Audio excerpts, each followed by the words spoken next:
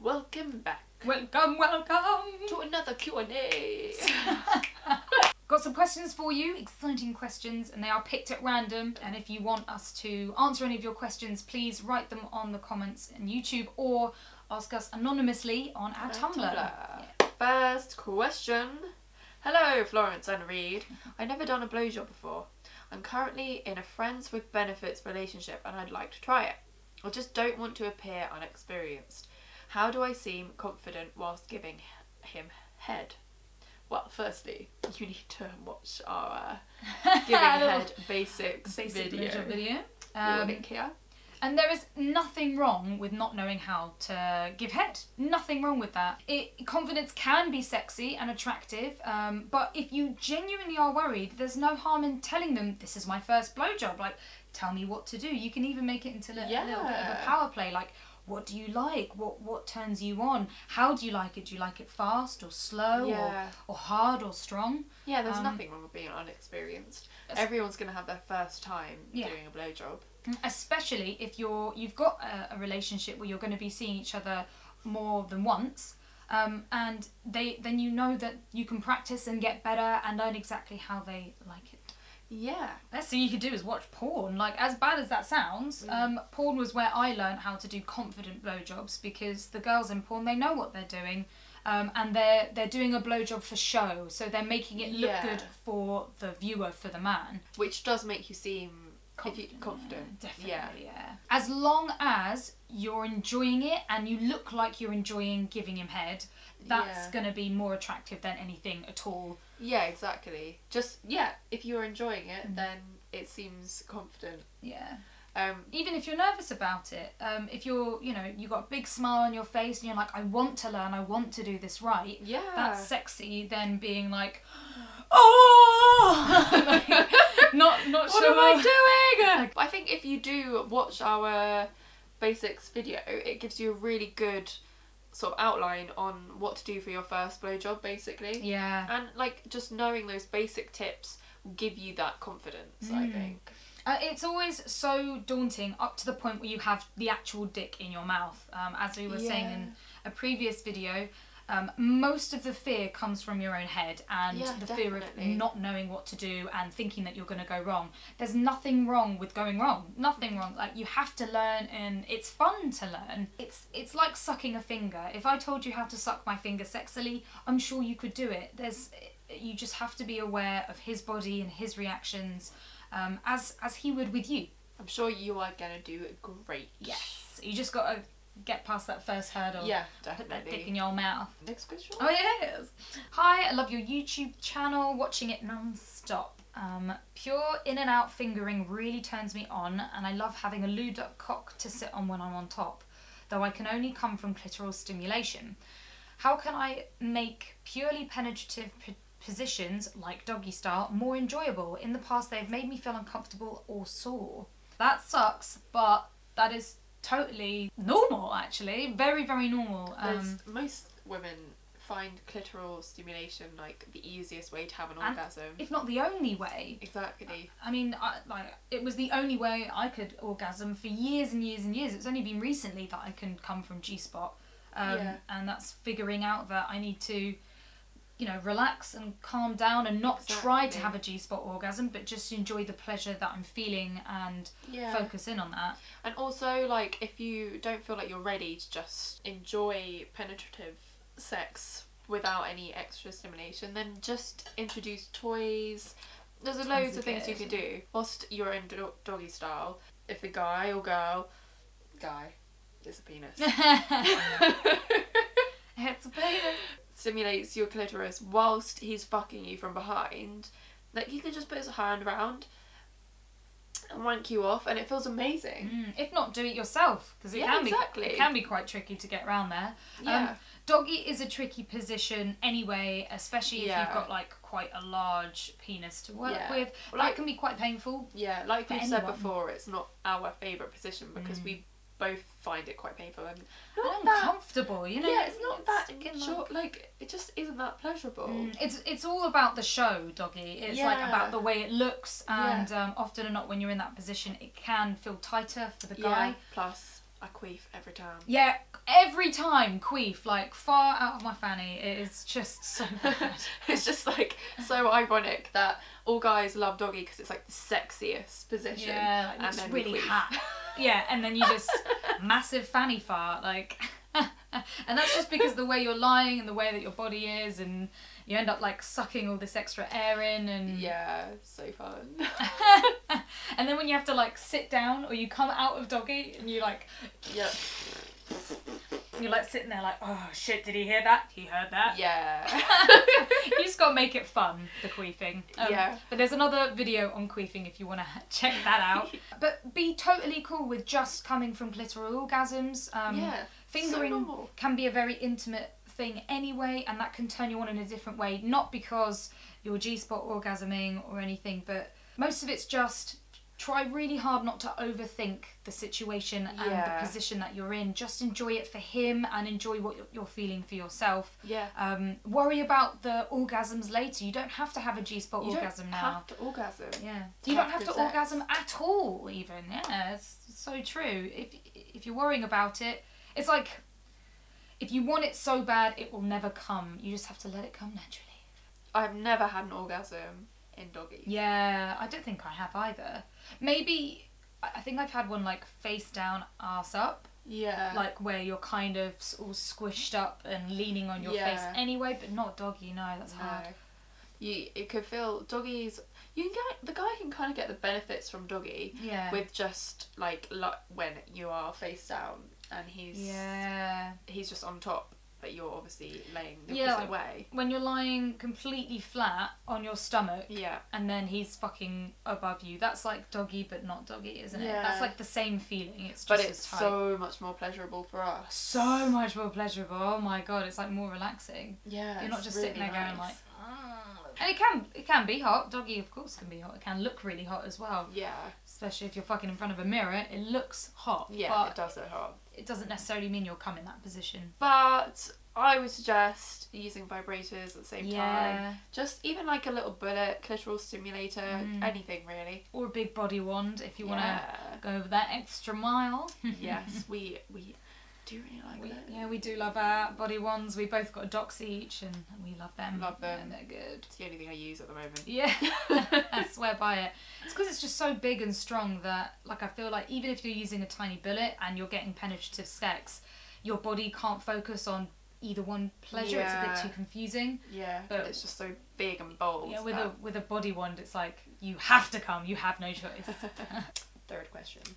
Next question. Third question. Why are the dildos used in your videos so unrealistic? It's daunting.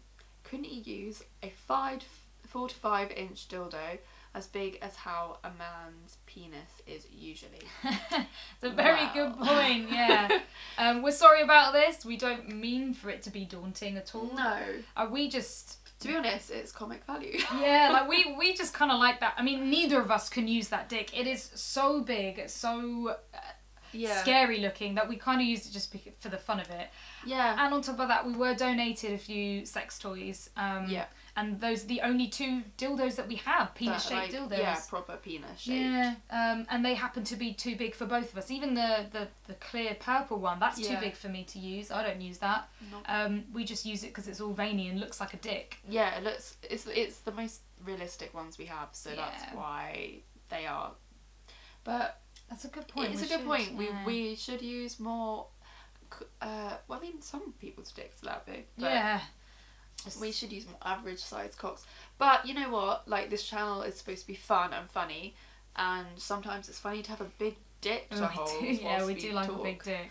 Just because it's funny, like you wave it about, and it makes good photos. But I think we will look into getting like proper it would be real good size to have, dicks. like, especially we should like get like really realistic, like pink veiny ones. Speaking of which, we've got a clone of the willy kit. Clone a willy kit. Hopefully I'll have like real boyfriend dick to use. Yeah. Would that be weird though, you're holding my boyfriend's dick? Probably. Love it. I'm gonna be like attacking her with it. But yeah, good point, and we'll look into doing that. Yes. Sorry. Sorry. Big black dick in your face. Last question. Hello girls, love your show. I'm 25 and I haven't ever had a boyfriend who shared my need for being spanked. Oh yeah. Oh yeah. All three of them were happy to physically spank my butt but couldn't do it as punishment / discipline.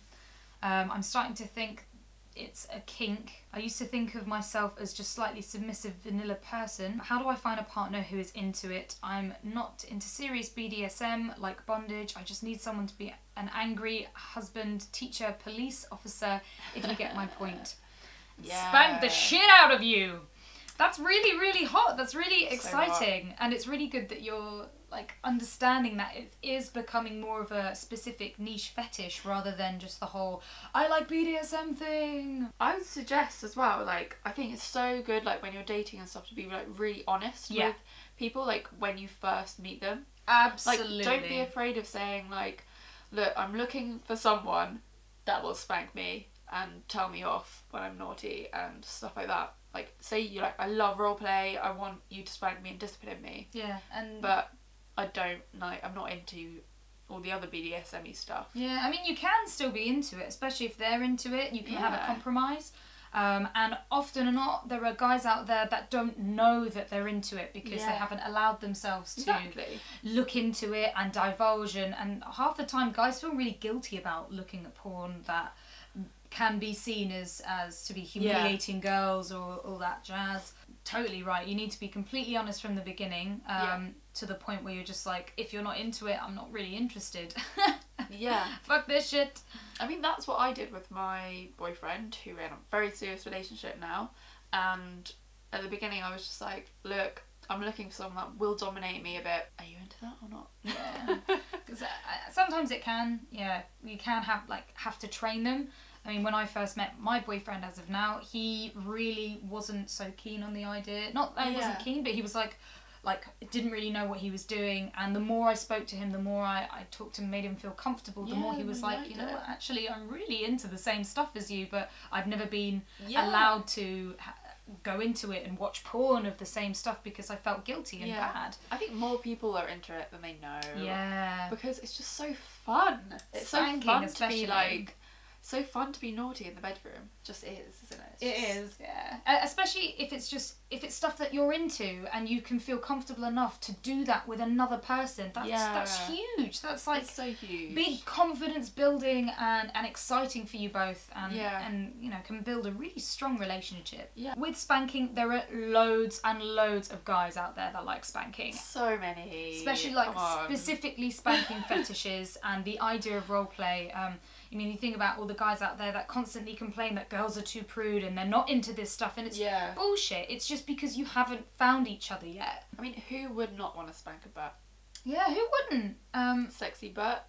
Sexy ass. Especially, you know, get those welts on there, get them all red and bruised even. Yeah.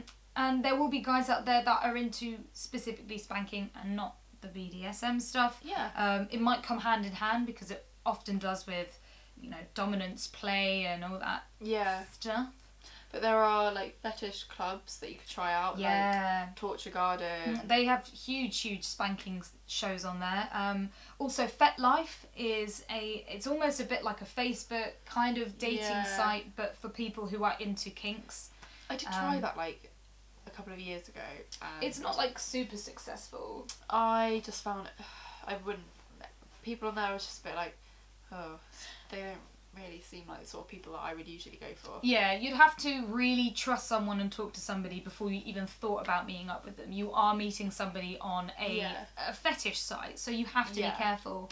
It's the same with on Tinder. Like, you can make a Tinder profile and put in big, plain, huge letters, I am into spanking, and be completely open and honest with it, and you never know, you might get messages from people being like, all I want to do is spank you all day and be your filthy teacher and tell you off all the time, because that's hot, that is hot, but you have to refine it. Yeah, dating apps are really good for that sort of thing, because I always feel like you can be a bit more out there when you start talking to someone, because it's like a sexy, I don't know, it's Tinder, like, you're gonna be fucking on the date, probably, and you could just be like, yeah, I'm into spanking, you. And there's nothing wrong with being honest and open about it. There's also nothing wrong with fucking on the first date. I would never, I mean, I fuck on the first date. I would never want to start seeing somebody if I didn't know what they were like in bed. Yeah. Like, fuck that shit. Yeah, I can't imagine waiting like over a month or something and you just be like, you get really into them then. What if it was really disappointing? Oh, you're really shit, or like you're not compatible, or he loses interest, or she loses interest.